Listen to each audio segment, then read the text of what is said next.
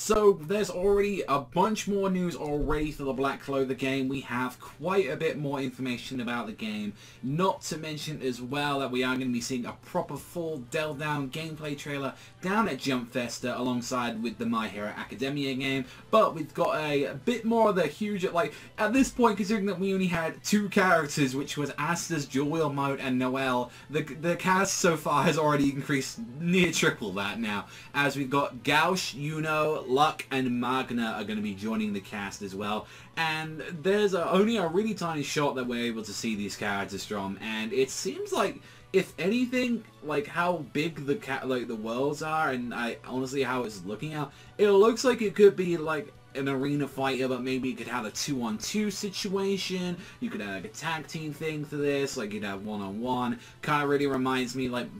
Maybe they might do something like the Burning Blood games, where you fight in as one guy, you can tag your other team member out. Maybe they could do something like that. And I hope there's something like this. If anything, like I would like a kind of like, oh, here's your one dude, go at each other. But it seems like a lot of games these days are a lot more like popular, where it's like I can have my two or three favorite characters. If I could have a team where it's like I'm Asta, oh shit, I need to switch in, yo, tagging Yavi, let's go, like that. Alright, let's time to finish this off right now. Alright, I'll have like Magna, let's say, as like my anchor. I'll have him at the back and all that, so he has the most meter, he has the most health, and he'll be able to take everyone out. Like, I can see that. I like tag team games. Like I really do like the Marvel vs. Capcom stuff, and like adding into it the Dragon Ball Fire with the beta that we was able to get. I love that kind of stuff. I don't think we need every single game doing that. I like adding a little bit of variety onto it. But when we think about these characters though, what do you think? Magna, he's got ranged projectiles, he's got his bat that he can use through his melee skills, he has those running shoes that he has with the fire thing, which was like one of the more recent chapters, so I don't think we're going to go as far as like the more current chapters. We're going to probably get to like the anime's material. So honestly, there's not so much that I can do, but I can see Magna, he has a little bit of the distance game to him. He can throw his bat, he can use the bat as a, like a melee projectile, like he has the scatter shot as well that he'll be able to use. So you already have like a couple abilities already set up for him. Luck, he's going to be all dedicated on speed. I feel like Luck would be a glass cannon. He would go in, use all his lightning abilities, use the lightning armor, try and go in like that, increases his speed, but again, like if he gets hit or if he gets knocked around too much, he goes down like a sack of shit. Gauche would be an interesting character, like use the mirrors as range projectiles. I could see that. He has the copy ability as well, like you can do some really like fucking funny shit with that. And I feel like since he's in it, like I think the anime is going to go further like that, because it's now been a big guess about whether the anime is going to like even go up to the zombie invasion, or if they're even going to fully actually commit to the witch arc like a lot of us were saying, including myself. I still think that okay, so I feel like if they're going to have Gauche in the series, and like that's pretty much, I believe his arc is right after like the whole zombie invasion, so like I can see that. I can see that happening straight away, like immediately, and he has his abilities from there. And then, you know, like, it's fucking Yuno, of course he was going to be in the game. If, like, let's have a fucking, like, entire shonen game without their rivals in it. Yeah, let's see how well that goes. And I know a lot of people are fans of Yuno.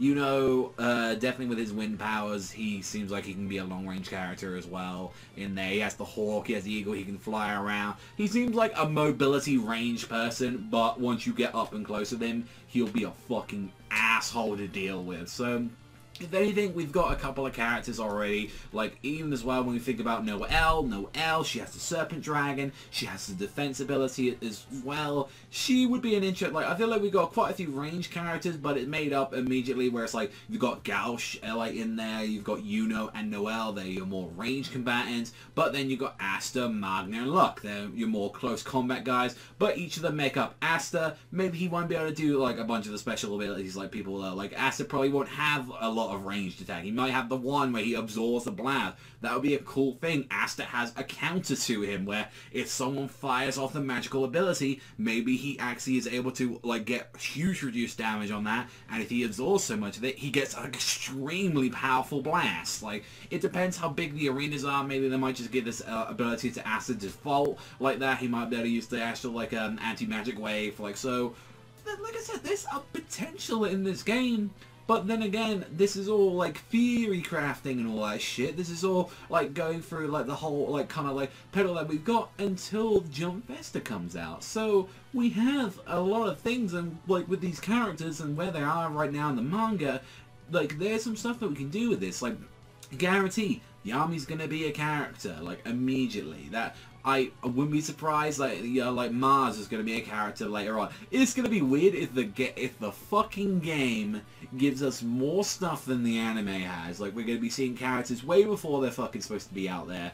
That it baffles me, and I feel like the second call for the anime is just like, hopefully just going to go through a ton of shit fast paced like that, like where we're going to be going into. So I am looking forward to this game a lot. I will just say I want to get a full gameplay trailer and then I can get some more information. But so far, like, I would like some interesting picks in here where it's like, let's have some weird ass characters in here. Or like, let's see what they're going to be doing. And plus as well, what they're going to be doing with the story mode as well. Like, what are we going to do? We're just going to be doing the anime? Like, what are we going to be doing with this? Like, I would like some of the light novel characters in there. They're going to add them in there. Like, why the fuck not? They got added into the manga eventually, so might as well. But let me know, you guys, in the comment section down below what you think about all this news so far for Black Clover. And also as well, are you excited for that gameplay trailer that we're going to be seeing sometime soon? That's all from me. Thank you guys all for watching, and I'll see you guys, though, next time.